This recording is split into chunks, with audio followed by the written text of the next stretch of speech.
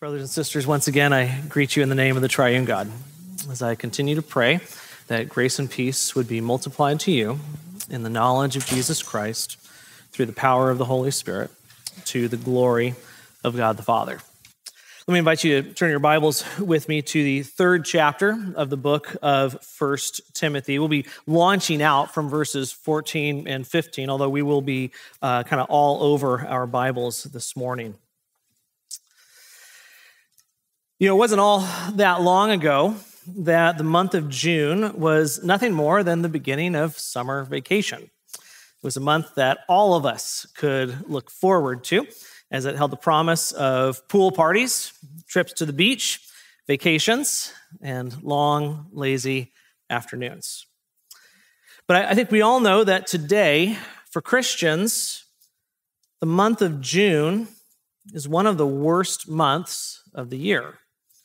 It is a month when the followers of Christ must exercise an extra measure of vigilance to protect themselves and to protect their kids from the cultural onslaught of Pride Month.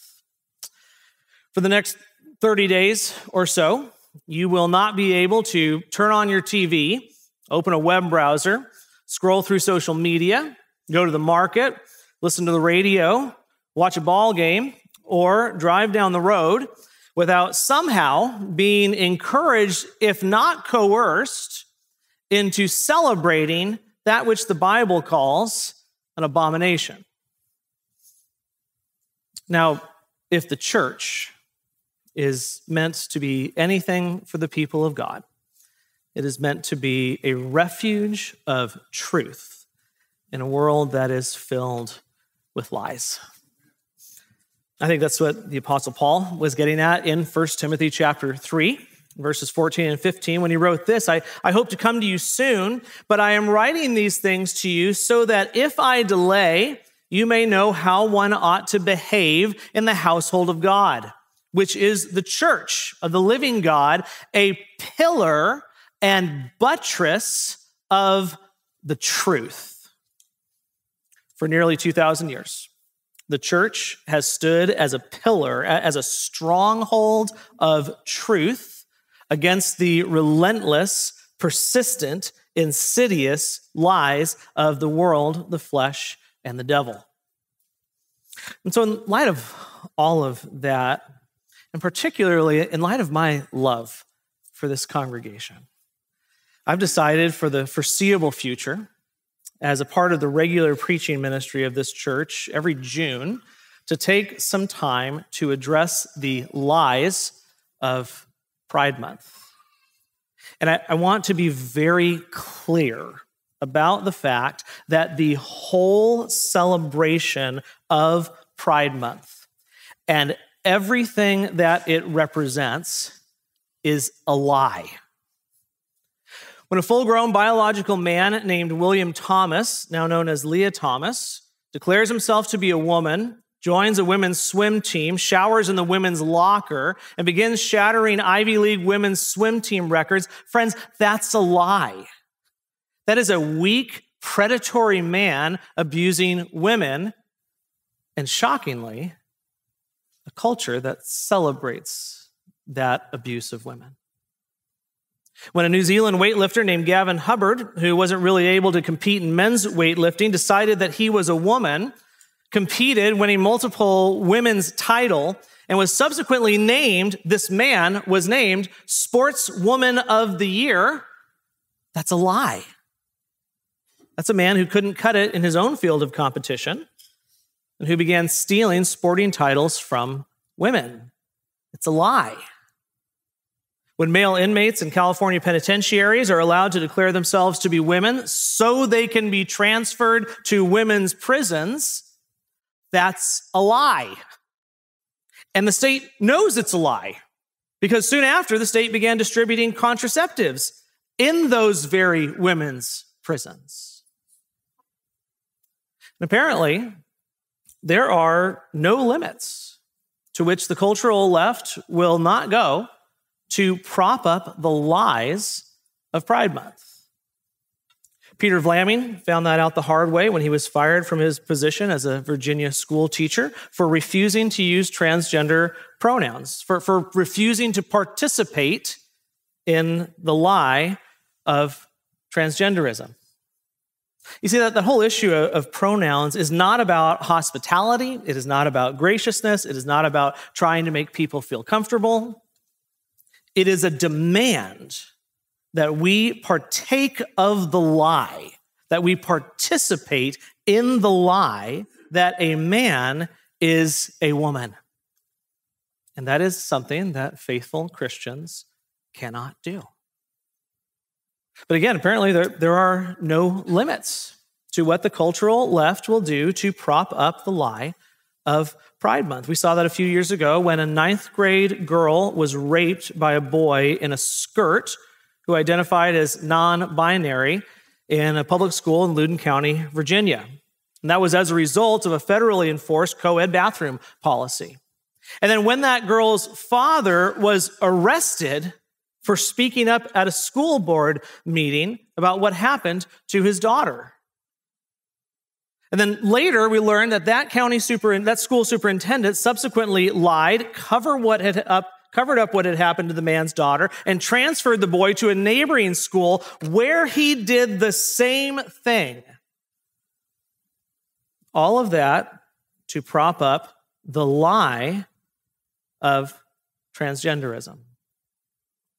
There seems to be no limits to which the cultural left will not go in order to prop up the lies that are represented by Pride Month. And so they'll just have to forgive us when we hear the San Francisco Gay Men's Chorus perform the song "A Message from the Gay Community," which contains the haunting refrain, "We're coming for your children and we'll convert your children." And we're told that they're only joking.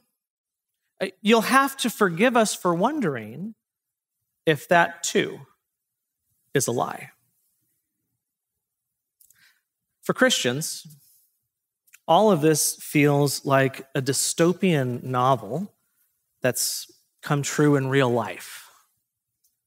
And if you're wondering how we got here, there are two landmark Supreme Court cases that more or less set the stage for the dystopian novel that we're all living in right now. The Obergefell decision of 2015 legalized homosexual marriage nationwide, declaring any denial of LGBT rights to represent an attack on human dignity. Most of us are probably familiar with that one. The Bostock decision of 2020, which probably fewer of us are familiar with, but was effectively, has had a greater effect on our country than even Obergefell. The Bostock decision of 2020 granted civil rights protections to the transgender movement. And so after the Bostock decision, the number of pediatric gender clinics, what a horrible euphemism that is for child abuse. The number of pediatric gender clinics in this country rose from 1 to nearly 100 since Bostock in 2020. It was Bostock that compelled government schools to institute LGBT indoctrination clinics that parents are not allowed to withdraw their children from, or even to know that their children are required to participate in many cases. It was the Bostock decision that ushered in what can only be called a mass hysteria of transgender identity, which has captured the minds and mutilated the bodies of teenage girls across this country. Interestingly, the deciding vote in both decisions, Obergefell and Bostock, was cast by a justice who had been nominated to the Supreme Court by a Republican president. In the case of Obergefell, it was Anthony Kennedy, who had been nominated by none other than Ronald Reagan. In the case of Bostock, it was Neil Gorsuch, who had been nominated by Donald Trump. Now, I only point that out in order to remind all of us that as important as it is to vote for the right candidates, please do not believe the lie that politics can save you. That we are only one election away from making everything right again. You see, friends, there is only one Savior. There is only one true King, and he has no need to run for office. Long ago, he told us exactly what happens to a nation that abandons God. Turn over in your Bibles to the first chapter of the book of Romans. Romans chapter 1, beginning in verse 18. And in this passage, written so many thousands of years ago, the Apostle Paul, by the inspiration of the Holy Spirit, walks us through the degradation and the dissolution of a society. And the way Paul describes it is in terms of 4 revolutions that ultimately lead to the degradation and the disillusionment of a society. If you look at chapter 1, beginning in verse 18, it says, "For the wrath of God is revealed from heaven against all ungodliness and unrighteousness of men, who by their unrighteousness suppress the truth. For what can be known about God is plain to them, because God has shown it to them. For his invisible attributes, namely his eternal power and divine nature, have been clearly perceived ever since the creation of the world and the things that have been made. So they are without excuse." And then in verses 21 through 23, what we find is the first of these revolutions is what we would call a Darwinian revolution. A revolution that simply denies God. Verses 18 through 20 are about the obviousness of the existence of God. And in verses 21 through 23, we find this first revolution, which denies God. "For although they knew God, they did not honor him as God or give thanks to him, but they became futile in their thinking, and their foolish hearts were darkened. Claiming to be wise, they became fools, and they exchanged the glory of the immortal God for images resembling mortal man and birds and animals and creeping things." The first step in the loss of a society is a Darwinian revolution, where more or less they forsake God. The second step is a sexual revolution. Look at verses 24 and 25. "Therefore," so when a society decides to abandon God, God in a sense abandons that society. "Therefore, God gave them up in the lusts of their hearts to impurity, to the dishonoring of their bodies among themselves, because they exchanged the truth about God for a lie, and worshiped and served the creature rather than the Creator, who is blessed forever." You don't have to think too far back to see this second step in our own society's degradation taking place in the 60s and the 70s in our own sexual revolution. The third revolution is a homosexual revolution, verses 26 and 27. "For this reason, God gave them up to dishonorable passions. For their women exchanged natural relations for those that are contrary to nature. And the men likewise gave up natural relations with women and were consumed with passion for one another, men committing shameless acts with men and receiving in themselves the due penalty for their error." Again, you don't have to think too far back, the 70s, 80s, really on forward. The homosexual revolution that has happened in our own country. You might think of the advent of AIDS back in the 80s and especially in the 90s, men receiving the due penalty for their error. I mean, all of this was predicted long ago, but the end of the whole matter, the final revolution, is in verses 28 through 32, and that's when God finally just completely gives up on them and gives them over to what's called a debased mind. Verse 28, "And since they did not see fit to acknowledge God, God gave them up to a debased mind to do what ought not to be done. They were filled with all manner of unrighteousness, evil, covetousness, malice. They are full of envy, murder, strife, deceit, maliciousness. They are gossips, slanderers, haters of God. Does this sound like the evening news to you? It should. Insolent, haughty, boastful, inventors of evil, disobedient to parents, foolish, faithless, heartless, ruthless. Though they know God's righteous decree that those who practice such things deserve to die, think about this in relation to Pride Month, they not only do them, but give approval to those who practice them. Is that not what is demanded of us every June? That we celebrate and approve of these evil deeds? The debased mind is clearly where we are as a society. I can think of no better example of the debased mind that Paul talks about here than the confirmation hearings of Justice Ketanji Brown Jackson, who ironically was nominated by the Biden administration because of the fact that she is a Black woman. When asked the very simple, very straightforward question, what is a woman? She found herself virtually at a loss for words. At first, she essentially refused to answer and eventually declared that she was incompetent to answer that question because she is not a biologist. That is a debased mind. It is a mind that is unable to make the most basic distinctions between what is and what isn't. And furthermore, it is a judgment upon this country that her leaders are so committed to the lies that are represented by Pride Month that they have become spiritually deaf, dumb, blind, and stupid.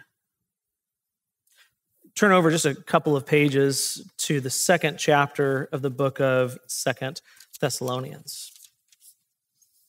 In 2 Thessalonians chapter 2, beginning in verse 9, we read about this debased mind, what Paul calls here a strong delusion, particularly in reference to the coming of the lawless one, the Antichrist. Look what it says in verse 9. The coming of the lawless one is by the activity of Satan, with all power and false signs and wonders, and with all wicked deception for those who are perishing, because they refused to love the truth and so be saved. Therefore, God sends them a strong delusion. I think that's similar to the debased mind. God sends them a strong delusion so that they may believe what is false, in order that all may be condemned who did not believe the truth, but had pleasure in unrighteousness.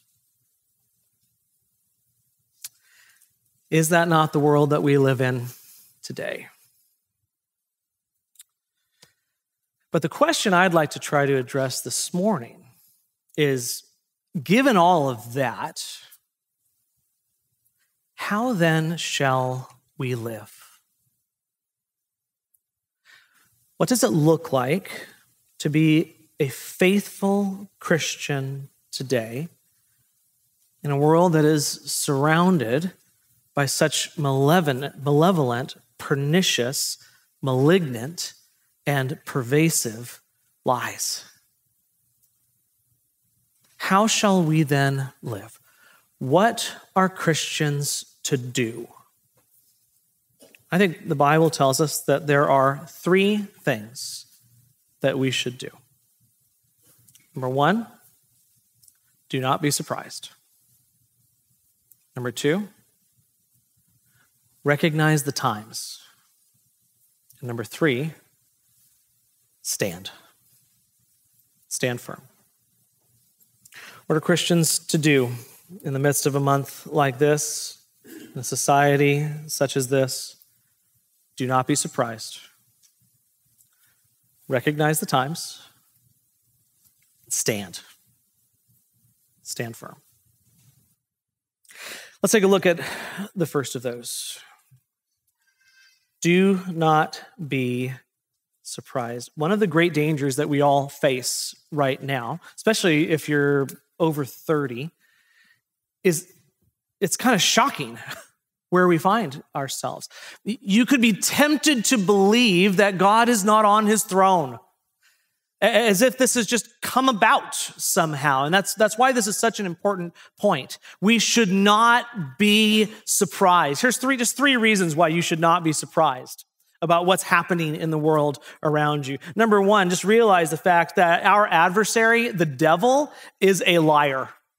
He has always been a liar. And so it is no surprise with the sway that he has in this country that we are surrounded by such awful lies. 2 Corinthians chapter 11, verse 14 says it like this. It says, "No wonder, for even Satan disguises himself as an angel of light." And isn't that the way that Pride Month is celebrated every year? Rainbows, a symbol of God's promise never to flood the earth again. A promise of God's patience and forbearance with humanity has been robbed from us, co-opted by the LGBT agenda, and turned into a symbol of unbridled sexual promiscuity, passion, debauchery, and evil. But that's not surprising. Even Satan disguises himself as an angel of light. We've read his playbook. This makes perfect sense. The Bible tells us the truth, that he is a liar and a deceiver. Revelation chapter 12, verse 9 says, "And the great dragon was thrown down, that ancient serpent who is called the devil and Satan, the deceiver of the whole world." Jesus called him the father of lies. John 8:44, "You are of your father, the devil, and your will is to do your father's desires. He was a murderer from the beginning and does not stand in the truth, because there is no truth in him. When he lies, he speaks out of his own character, for he is a liar and the father of lies." We should not be surprised. Our adversary, the devil, is a liar. It's no wonder that the world is filled with lies. Another reason we should not be surprised is because humanity is hopelessly lost and sinful, and has been so since the fall of Adam and Eve. Genesis chapter 6, we'll get back here next week.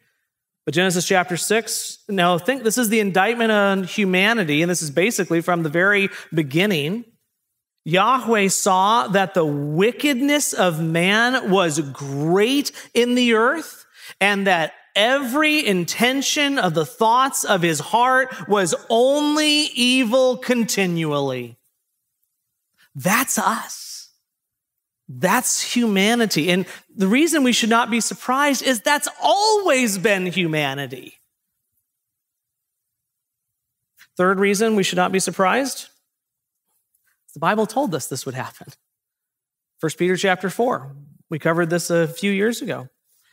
"Beloved, do not be surprised at the fiery trial when it comes upon you to test you, as though something strange were happening to you, but rejoice, insofar as you share Christ's sufferings, that you may also rejoice and be glad when his glory is revealed. If you are insulted for the name of Christ, you are blessed, because the Spirit of glory and of God rests upon you." And earlier in the book, he says it like this: "Beloved, I urge you, as sojourners and exiles, to abstain from the passions of the flesh, which wage war against your soul." And I reminded of this so many times several years ago as we worked through the books of 1st and 2nd Peter. But friends, we're not home yet. This is not where we belong. We live in enemy territory. And so we should not be surprised when the enemies of God act like the enemies of God. We should be appalled by the depravity of the world around us. we should be heartbroken by the effects of that depravity, particularly among the least of these. But we should not be surprised. Rather, we need to recognize the times. We need to recognize the times. All of a sudden, Christian people feel like they've woken up in a different world. And in a sense, that's not far from the truth. One scholar, Aaron Renn, I don't know if you've heard of him before, he, a few years ago, offered up just a profoundly helpful analysis of what's happened to American society. And he recently released a book called Life in the Negative World that kind of fleshes out this, this analysis.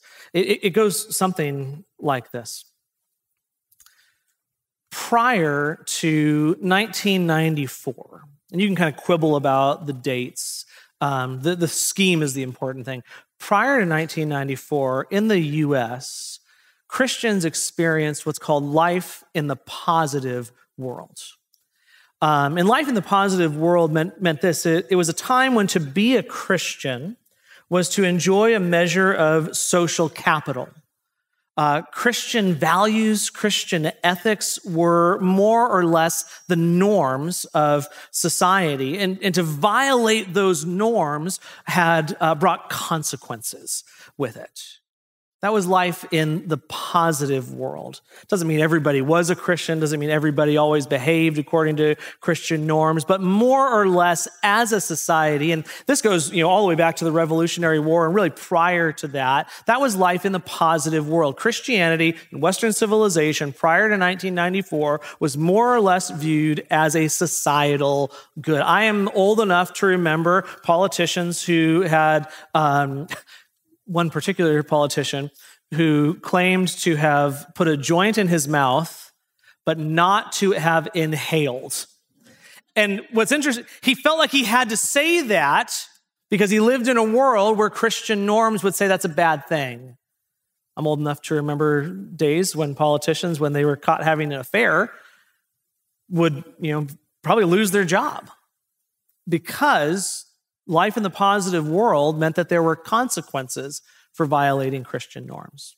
But sometime around 1994, and Renn chose 1994 because that was the year of the conservative resurgence when the Republicans took the House in such like a dramatic fashion. It was kind of the high water mark, so to speak. After 1994, Christians entered what's called life in the neutral world. In life in the neutral world, society took more of a neutral stance towards Christianity. To be publicly known as a Christian was really neither positive nor negative. Christianity was essentially one valid option among many in a pluralistic society. And so it was at this time frame in particular where you had the rise of men like Tim Keller, who would really specialize in cultural engagement and sitting down, having a conversation and being able to dialogue about these matters. It was a neutral world. You could have a conversation like that. But somewhere around 2014, Christians entered what's called life in the negative world. And the reason that Renn chose 2014 is it's just prior to the Obergefell decision of 2015. But in life in the negative world, society now has a negative view of Christianity. So much so that today, being a Christian, being a real Christian, like a Christian that actually believes it, that may come with significant negative social consequences. That's especially true on the elite levels of society. But really across the board today, being a Christian, a real Christian, it very well might cost you your job. Now, if, like me, you were born in the positive world, Jimmy Carter was only halfway through his term when I was born. If, like me, you were born in the positive world, this new negative world it seems like you live in a foreign country. Reminds me of a scene in the opening chapters of the Lord of the Rings trilogy.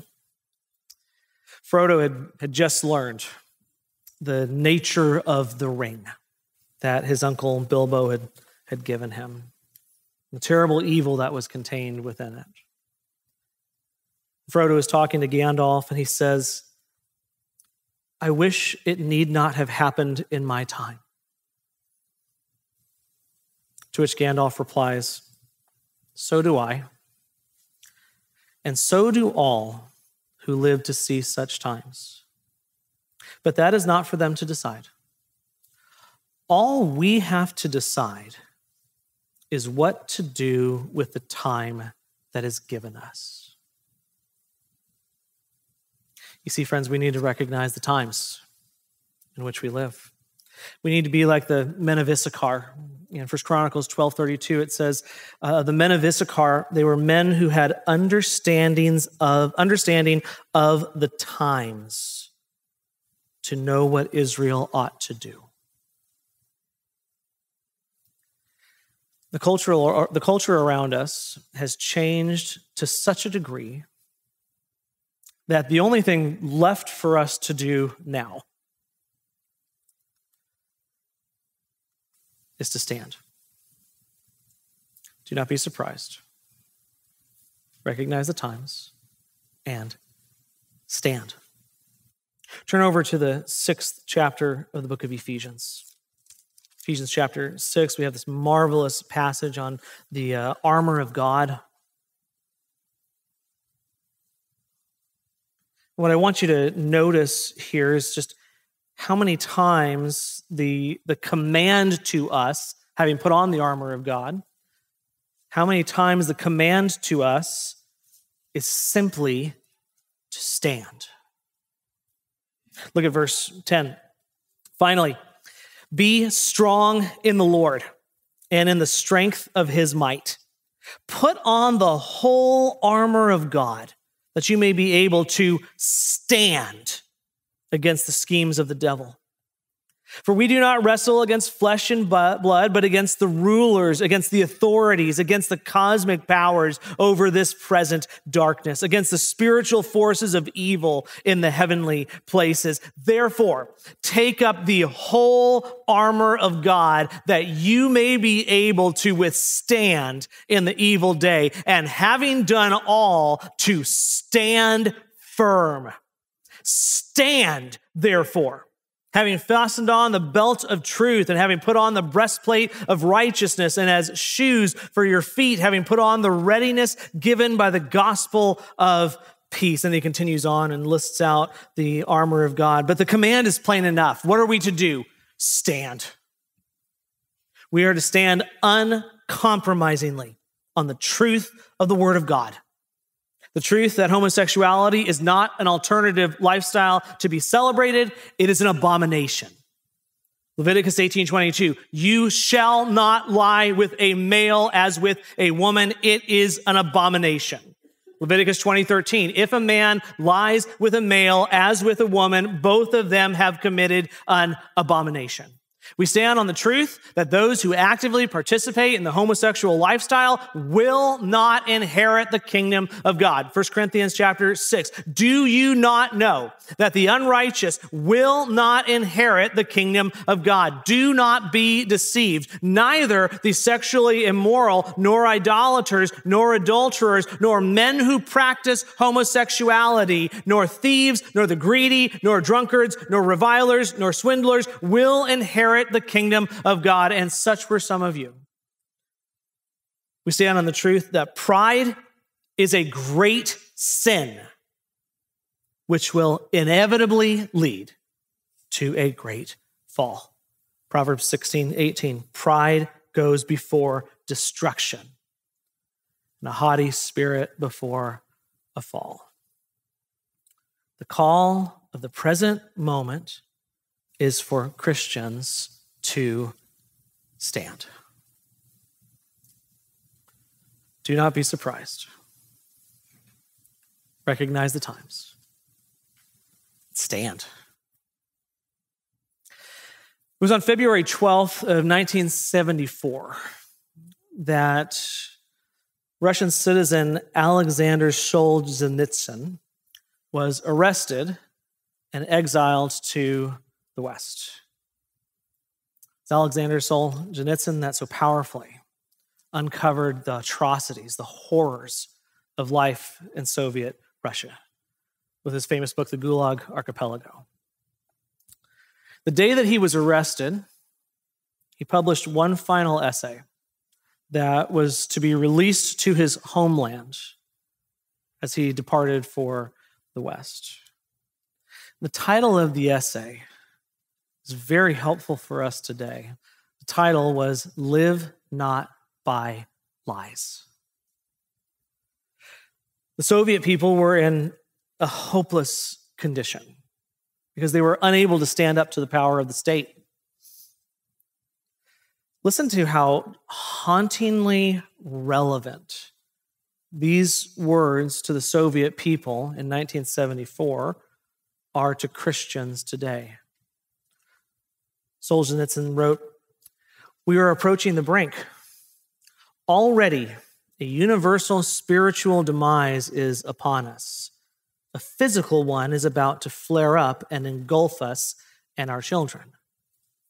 But what can we do to stop it? We haven't the strength." It is not every day and not on every shoulder that violence brings down its heavy hand. It's not every Christian that's going to get fired from his job. But what society demands, it demands of us only a submission to lies, a daily participation in deceit. And this suffices as our fealty. And therein, we find neglected by us the simplest, the most accessible key to our liberation: a personal non-participation in lies. Even if all is covered by lies, even if all is under their rule, let us resist in the smallest way. Let their rule hold not through me. We are not called upon to step out onto the square and shout out the truth, to say out loud what we think. This is scary. We are not ready. But let us at least refuse to say what we do not think. Our way must be never knowingly support lies. Friends, that's why we can't celebrate Pride Month, because it's a lie. That's why we can't use pronouns that call a man a woman, because to do so would be to participate in a lie. That's why we can't go to homosexual weddings, because as much as we love these people, to go to an event like that would be to celebrate that which the Bible calls an abomination. It would be to take part in a lie. The call upon every Christian man and woman at this hour is to stand firm in the truth of God's word and to hold fast to the promise of the gospel. Let's pray.